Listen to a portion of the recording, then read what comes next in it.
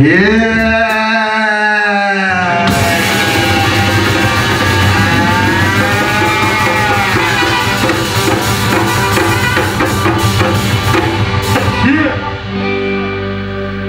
want to give thanks to all our fans who've been supporting us from day one.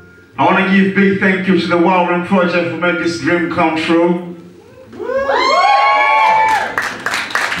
I walked into the Warren with my book of rhymes and I came out with Hekima and the Bongo Flava. And they're like,